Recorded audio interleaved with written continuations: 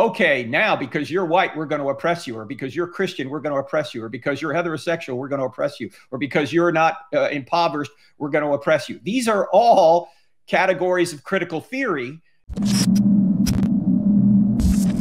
And so given our government and the freedom that we say we have and that we say we cherish, you know, our own Declaration of Independence says that all men are created equal. Now, obviously, given slavery, given racism, other things in our history, we haven't always lived up to those ideals. We don't deny that. Nope. But I would say, agreeing with Dr. Land, you know, those ideals paved the way for us to overcome those sinful things in our past, and as we continue to work towards a more perfect nation.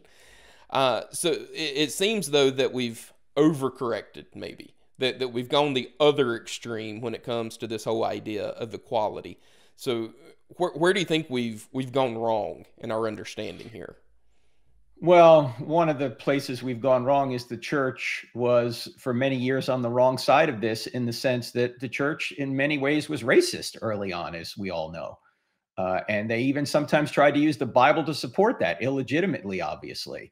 And so now the pendulum has swung the other way. And instead of trying to truly fight racism, critical theory, which, as you know, tries to put everybody in one of two groups, either oppressor or oppressed group, and they do that sometimes by race. So peoples of color are oppressed and the oppressor are white people. Now what they're trying to do is actually use racism to try and fight racism, which of course is illegitimate. They're trying to say, if you're a white person, first of all, you shouldn't be listened to.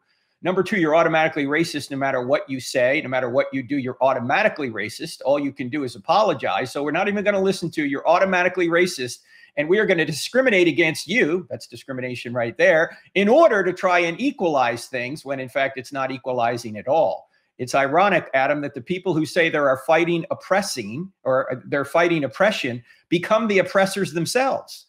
They try and say that, okay, now because you're white, we're going to oppress you, or because you're Christian, we're going to oppress you, or because you're heterosexual, we're going to oppress you, or because you're not impoverished, we're going to oppress you. These are all categories of critical theory, and all they do is divide people by these characteristics rather than try and bring people together. So it's not the answer. It may diagnose the problem that there is oppression and there is racism, critical theory does, but the solution, the cure is worse than the disease.